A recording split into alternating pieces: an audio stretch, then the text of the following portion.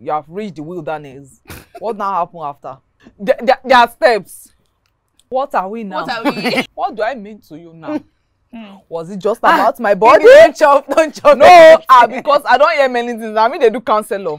Now you fuck up. True. Because why you shouldn't even ask that question in the first place. Yes, because trust me, 95% of guys are waiting for that question to ghost you. You done, you pack your bag. Baby girl, if it does not call you, I think get it's out. always good to ask, to be honest. Why? Why? Are you sure about it? See, sometimes your gender no one hear am. No, because sometimes a guy already, before all that words of affirmation that you are looking for, a guy already knows the end game. So for some people, it's just like, you asking so that you not put your, because some people, when they finally have sex with you, mostly some ladies, when they've had sex with you, they think that, oh, they've reached a milestone in a relationship and it's time to take it to another step. Okay, so it's always good to clarify. Okay, so now because some guys at that point, they might even enjoy it and want you to be like their sex partner toy. That's okay. So it's best that you even clear it and let the guy even ghost you and know that, oh, this was a mistake, and count it and write it off as a mistake.